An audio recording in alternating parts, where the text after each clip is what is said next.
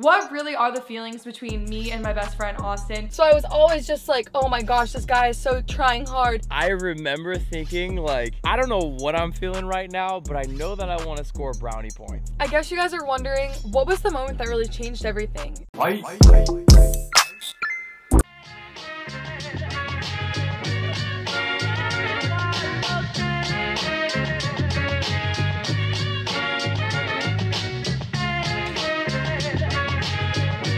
What's up guys, my name is Allie, welcome back to my YouTube channel. Today is a very special day because it's the first day and really the first video of this entire kind of, I don't want to say series, but group of videos that me and Austin are sharing with you guys, really telling you guys the things that the camera didn't get to see and even a lot of our close friends don't know about. But we're super excited and ready to share them with y'all, and we're gonna start right away, head on with one of the biggest topics. What really are the feelings between me and my best friend Austin? I know that's something that you guys have been wanting to know, something that I've been dying to tell you guys for the longest time because it's obvious. Like, you can't watch our videos and deny that there's feelings there. So today, I'm gonna be sharing with you guys some of my favorite stories, the escalation of how things have been happening with me and Austin. I'm ready to get kicking because I got so much inside of me that I just need to release. And with that being said, we have 30 minutes because I gotta show you guys somewhere that is 45 minutes away and I'm stressed out. So we gotta go get ready quick and then we're gonna go meet Austin at this place I'm showing you. If you guys have not subscribed, because I found out that like 75% of you guys that watch these videos do not subscribe, y'all click whatever buttons that you gotta click in order to not miss out on any of these videos we're about to post, because when I tell you, you're not gonna wanna miss it. So do whatever you gotta do. We're gonna go get ready.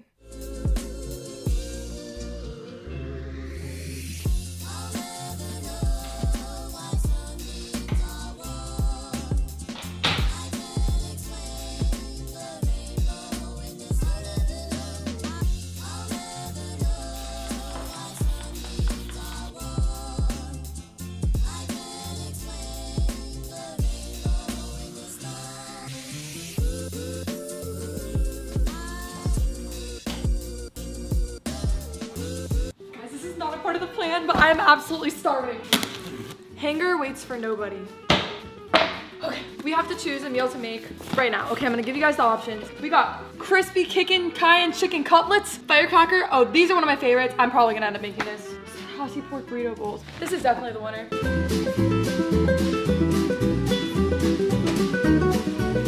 Ever since I started using HelloFresh, I've gotten good homemade meals for cheaper than the grocery store, cheaper than taking out, and it saves me so much time because it gets delivered directly from the farm to my door. I love that with HelloFresh, I can save time and money without compromising taste and nutritional value. This food is so fresh. And if you're in need of an even quicker meal, HelloFresh offers 15-minute meals under their quick and easy recipes. And y'all think this looks good? HelloFresh offers 40+ chef-crafted recipes every single week for you to choose from. So do yourself a favor and go to HelloFresh.com and use code AllieShanaki50 at checkout for 50% off plus free shipping. Oh yeah, baby. Again, go to HelloFresh.com and use code AllieShanaki50 at checkout for 50% off plus free shipping.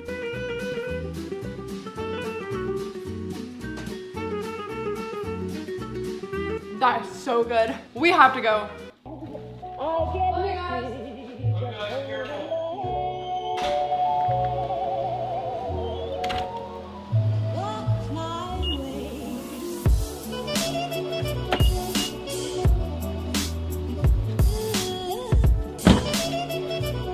All right, guys, we are off.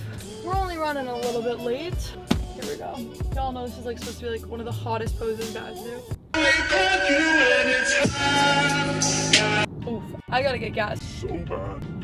Actually, Austin's having to meet me here because I don't have a credit card. So while my gas is pumping, I'm gonna give you guys kind of a backstory on me and Austin's relationship in case you guys have not been following us, because I can't assume all of you guys have been following us. So basically, me and my best friend Austin have known each other since I was around 14 years old. We both grew up in the Orlando area and both of our families were involved in acting. The first real memory though I have of actually talking to Austin was around 2016. We had this church called Jaywalkers, and Noah, my brother, actually accidentally invited Austin from an audition to come to Jaywalkers, and I remember him walking in and he was wearing like a fedora, and I had never seen somebody our age wear a fedora, so it automatically caught my attention. I was like, don't want to do acting with that guy, like what is he doing here? Long story short, Austin was the first boy that I ever made a point with my family to go and sit next to, and for a lot of you guys that might not be a big deal, but when you're from a really close big family like I am and you're the first girl, there's so much pressure on you to like admit that you like boys, especially when your dad and your brother are so protective. And I was like scared to the core to tell anyone who had a crush on, to tell anyone that I like boys. And I remember being like 16 years old, Austin showing up at church, and we were all sitting on the balcony, and me deciding that it was my moment to break that fear off of me. So I walked down the stairs to Austin in front of my entire family on the balcony. They're all whispering, grandma's even up there. And I remember sitting next to him and Noah texting him from the other side of the church and telling him, yo bro, are you gonna sit next to me or are you gonna sit by my sister? And of course Austin was invited by Noah, so he got up and he left, like he didn't want to feel weird. I was devastated, but it didn't end there. We started Snapchatting for a while and it ended up like not really working out. We were both so young, we had never talked to anyone, like we were both kind of homeschooled and a little weird, so we weren't really picking up on each other's cues. Austin! There he is! There you go. All right, I'll see you in a bit. Austin got my gas for me, by the way, guys. And we're off again. So anyways, as you guys can tell, there were always feelings between me and Austin. I just really couldn't identify what they were. And, you know, we were both so similar that whenever we would talk, we would click really well, or we would really butt heads. And what I mean by that is I always used to think that Austin was making up things just to relate to me. Like, you know, when you're young and guys make things up, pretend they have the same similarities, and girls do that too, because it helps them connect. I always thought Austin was doing that with me, so I was always just like, oh my gosh, this guy is so trying hard. So for a while, me and Austin didn't really talk. We weren't really close or friends. He was more Noah's best friend, and they grew a really deep friendship with one another, and that just created even more of a weirdness between us. So we didn't really worry about it. We both kind of did our own thing. And then 2020 happened, and during 2020, our family was really strict about who was allowed at our house. Like, my dad took it so seriously. We were not allowed to leave the house. No friends were allowed. Carol, my best friend, literally came to our house and quarantined with us. And I remember the moment that Noah asked my dad if Austin could come over and he could quarantine with us. At first, like, it was super strange. Like, when I would walk in a room or he would walk in a room, the tension was so thick you could cut it with a knife.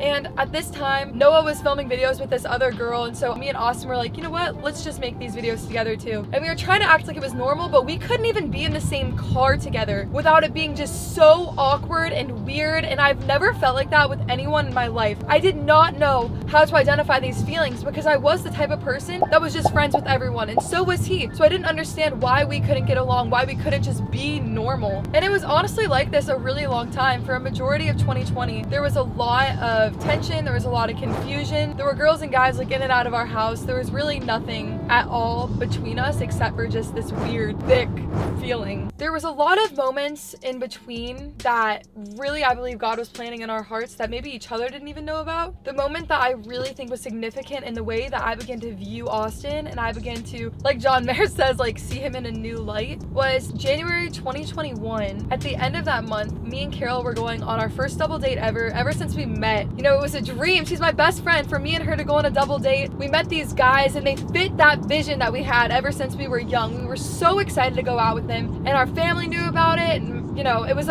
my first date ever, and I wouldn't really consider it a date now looking back. It was more of a hangout. And I remember before I went, Austin looking at me and him telling me not to go. It was weird because in my heart, like, I understood why he was saying that, but we had never communicated anything to one another, and I still didn't know how I felt about everything, and I don't think he really did either. And so I was like, of course I'm gonna go on this date, like why would I not? And in the date, this guy was everything like my flesh had wanted, and it was so empty. The whole time I was really thinking about Austin and how rare he was and how much he valued the parts about me that I valued most. And so from that date, I went home. I didn't tell anybody about any of that because, again, that wasn't something that I thought was gonna escalate or I could ever have the courage enough to bring up. After that date, we took a family ski trip to Colorado, and when we were in Colorado, me and Austin never really hung out, never really even talked. And I remember us playing a puzzle together because we've always both liked puzzles and board games, and we're both grandparents at heart. cart, everyone was kind of looking at us weird, doing the simplest thing, because I'm telling you, that's how like not normal it was for us. During the last day, I was such a bad skier and everyone kept leaving me, and I thought I was good and I almost busted my butt. But the last day, Austin decided that he was gonna stay back with me and teach me how to ski. And he was so patient with me and so kind, and it really made an impact on me that day. And I could see the way that God created him so caring and so nurturing. And that was always a quality in the man that I wanted to be in a relationship with, was somebody that I knew would take care of me and that was so patient with me, because Lord knows I need patience. Those feelings that I felt on that date with that other guy started coming up, and from that moment, things just began to slowly escalate. And before we knew it, slowly feelings just started evolving. Our family didn't really know about it, but they started picking up on the signs and like asking us questions. And you know, everyone makes fun of everyone in our group, so we were struggling like with like, oh, like this kind of makes us feel stupid, but also like, what is going on? Like, this is weird, but it's also nice, and like, what is happening? And so when we were in LA in 2021, me and Austin held hands, and my parents saw us holding hands for the first time, and it was a really big moment. This is a TikTok we made while we were there. Say we're just friends, but I swear. Some of you guys might remember that TikTok, but that was a really significant trip for me and him. And so with that being said, we are here at Austin's parents' house. Austin just got here too. What are you doing here? No! I believe you've come for the same thing I have. Jess, that is so musty. Get that camera out of my face, boy.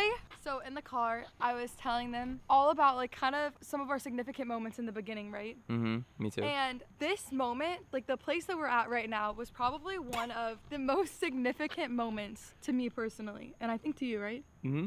It was one of the moments that I was like, okay, I actually think that I might want to be more than friends. The funny thing about this moment was I remember thinking like, I don't know what I'm feeling right now, but I know that I want to score a brownie point. It felt like for the first time that bad tension between us, or that it wasn't even bad. Just You that mentioned the tension. awkward tension? Oh, yeah, we went into the awkward tension because it was like, you guys don't understand. It was bad. It was thick. That was thick tension. It wasn't bad. I feel like this moment was one of the first times that tension was really like good. It was like lifted for a second. The tension wasn't bad. It was just, it was heavy weird. It was just heavy weird. Like I'd never felt it with anyone else. Never felt it with anybody else. So anyways, this is what happened. He pulls up into his parents' driveway. Which is this one. And I was okay with it because I was happy to be here, but I was a little confused because I was like, what has he been gone with all day? Because the day, like when I said, do you want to go do something, right? I think I ghosted you for like most of the day to come set this up. No, you did. For like the entire day. She was like, when should I be ready? I'm like, like 6 p.m. And you're like, so you don't want to do anything the whole day? I'm like, nope. Because I was literally here sweating and like making sure all of this was ready. And so they pull up, and I remember being like, what the heck? And then all of a sudden, Mr. Armstrong comes out, and should I show him what he did?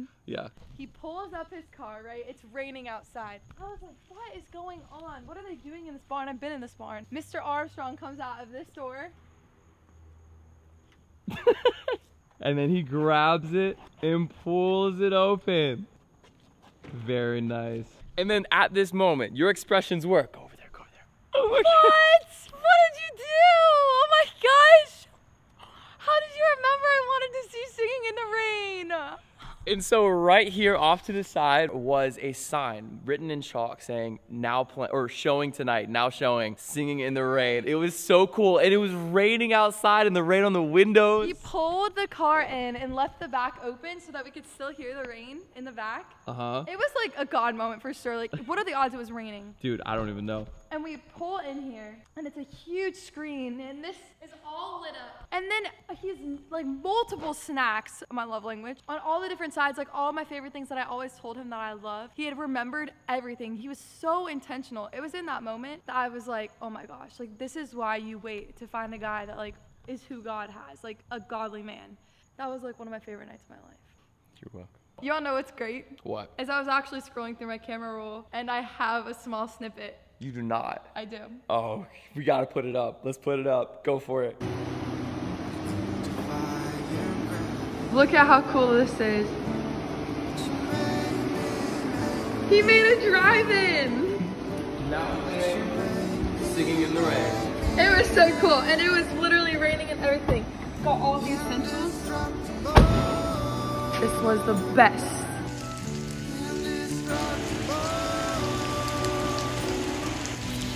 I just want to say something because this really impacted me, okay? Okay.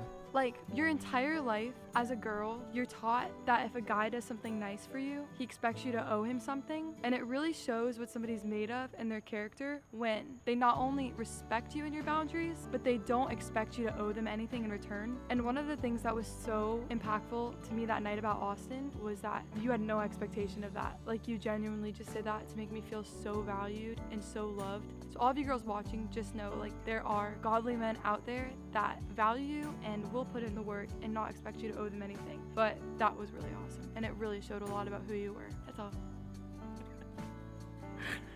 Now I gotta say something. My brothers nice. were like, what? Yo, whoa! What is this? Long-term investment, guys. Long-term investment. Yeah. Long. Long-term. So another big moment for us was when everything like first started kind of like setting in motion, like after I went on that date with those guys and I had all of those feelings inside of me. I remember everyone like being downstairs in Noah's room and we were all watching something on Sunday, and Austin came in. I'd been wondering where he was because he wasn't with us at church. And when he came in, I remember wanting to see if you'd follow me. And so I walked upstairs, and at that time I wanted to learn how to play Gravity by Sarah Bareilles on the piano. I followed you. And you followed me. Dang, I fell into the trap. He fell into the trap. I fell into the trap. And ever since I was young, I've always had this fascination for the piano, and I just think it's one of the most beautiful ways to like praise God, and it's one of the most beautiful gifts that I really admire and I wish I had. And it automatically like just brings me so much peace. And I remember sitting down and trying to learn it, and Austin coming upstairs, and I was like, yes. And him like kind of helping me play the piano, and then I just let him take over because that's what I wanted him to do anyways. And from that, one of the most significant moments for us, like in that time of figuring things out and weird feelings that were new, and him being my brother's best friend, not knowing what I was feeling, was he would come and he'd play the piano for me, these songs that he wrote himself. And he has such a gift that the Lord's given him to play piano. So what she didn't know was I immediately went home and told my dad, oh my gosh, Dad, you will not believe this. He's like, what? I was like, one of my biggest things in the world was I wanted somebody who would appreciate what I could do and my creativity. Oh my gosh, and Austin's so when creative. she sat down and fell asleep when I was playing piano, it was like the biggest compliment to me of it made you feel like home. It made you feel calm and cozy inside, which is how it made me feel. And it made me see like it came off as like she understood. And then I was like, oh my gosh, this girl is amazing. It was like the biggest compliment to my music, which made a really big impact on me. And I told my dad. Really? Yeah.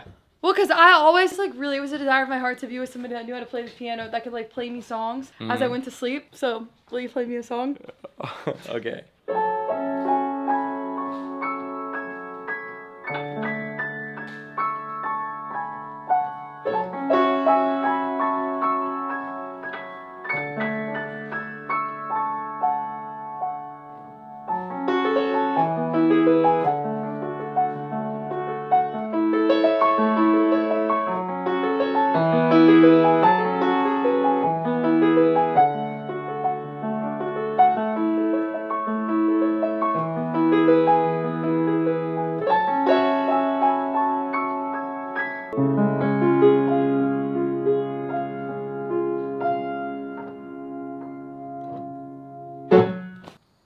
One of the reasons why I love Austin is because he is a cat whisperer.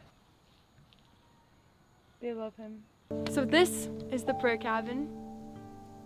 This is literally a place of peace, and I'm so thankful for places like this and places like the nature trail in my neighborhood that I can go and I can pray at, and that are quiet and that are away from all of the noise of this world. Because put it in the comments if you know this world can be so noisy, and it's so hard to hear the voice of God and his whisper when the world is screaming at you from all different directions and trying to distract you from what he's saying. And it's really important that we all have somewhere in our life that we can come to like this, and find your place near you, find your safe place, find your place with God, and guard it with everything inside of you. This is definitely one of my favorite spots, and somewhere that I'm gonna be a lot coming up with the Jaywalkers conference coming up. I don't know if you guys know this, but I'm actually speaking at the conference, and I could not be more excited. It's definitely out of my comfort zone, something that I'm really having to trust the Lord to be my strength in, because I've never done anything like this before, prepared a message or anything. So it's definitely out of my comfort zone, but I know that when you stop relying on your own strength, and that when you're put into situations where God's called you, that require you to rely on His strength, that's when true growth happens. That's when you see God perform miracles in your life, and when your faith grows and grows and grows. So I'm excited for my faith to grow. And if you guys want to come to the conference, I'll make sure to put a link below, because it is going to be a time I truly believe that my faith is not just going to be grown, but that God is going to speak directly to so many of y'all, and that your faith is going to be grown. And I also am excited because our podcast just started this last Wednesday. Me and Austin did a podcast on how to find your calling and how to find your purpose. So many times on these vlogs we talk about, you know, you're created on purpose. God has a calling over your life. You're chosen by Him. But what do you do when you don't know what that purpose is, or you want to be used by God, but what is God calling me to do? This podcast is something that I wish I had a resource when I was you and asking those questions. So I would encourage you guys, if that's something that you're wondering, or maybe you don't even believe what we believe, that's fine. Just something you're like, okay, I'm curious what she said, go listen to it. Just to kind of go back to me and Austin's story, I just wanted to encourage you, if you're watching this, that the Lord really does have you, and He has someone for you. And it might not come packaged in the exact way that you thought it was going to become packaged. And I learned that. I saw it was presented to me, everything that I thought that I wanted, the way it looked, the way it sounded, and it wasn't. It was empty. And God had something so much greater than I could have ever asked for, thought, or imagined. And I'm so excited to continue to release and unveil the pieces of me and Austin's story little by little to you guys, because there is so much. But I hope that today was a great start, that you guys enjoyed today's video, that I know even if you didn't, I feel at such peace releasing this and letting you guys into this part of our story that is so special, we hold so dear to our hearts. That moment over there in that little barn was one of the most special moments of my life. And I believe that God has someone for you that is going to value you like that, regardless of what you can give them or not. Because that is the love of God. Jesus did not need your yes when He died to save you. He did it recklessly. He did it regardless, because that's how much He loves you. Love isn't about what you can give the other person. It's unconditional. It's selfless. And what Austin displayed for me over there at that barn was selfless love. And it impacted me to this day. And I pray that it impacts you and encourages you to not only be a giver of that selfless love, but also be somebody that's looking for a man of God or a woman of God that is providing you that selfless love and that reflects the love of Christ. Anyways, next week on the vlog, we are going to be talking about how Austin asked me on our first date ever. And I'm not talking about our Valentine's Day date with Carol and Malik. I'm talking about me and Austin's first date ever, a real date. Nobody knew about it. We even tried to hide it from my family. But I'm not gonna get into that because I'm saving it for next week. We have so much to share with you guys, and only so many vlogs coming out every week. So make sure you guys do whatever you gotta do to stay connected to this story, because this is just the beginning of the amazing roller coaster that God is continuing to unfold before our eyes. And we are so excited that it is His time for us to release it. So whatever you gotta do, you don't want to miss out on what God's doing. And there are 75% of you guys that are not subscribed to this channel that watch my videos, which means y'all are probably gonna miss out. So you do you. Y'all that are subscribed, I cannot wait for you guys to see the next one and to share everything, because oh my gosh, it's like coming out of me at every opportunity this moment. Alright guys, you're amazing. God's got amazing plans for your life, and I'll see you guys in the next vlog. That was it. You'll see. Bye.